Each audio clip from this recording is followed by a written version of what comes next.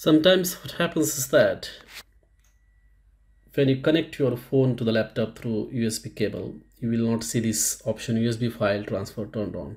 Okay. Or even if it is feasible, if you tap for more options, all these options will be disabled. Okay. And reason why this happens is because you are using the shitty cable to connect your phone to the laptop.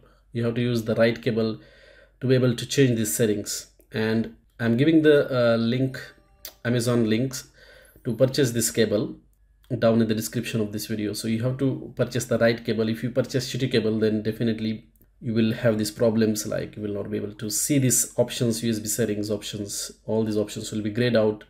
So if you want to avoid these kinds of problems, go ahead and purchase the cable from the link that I have given in the description of this video. Thank you for watching.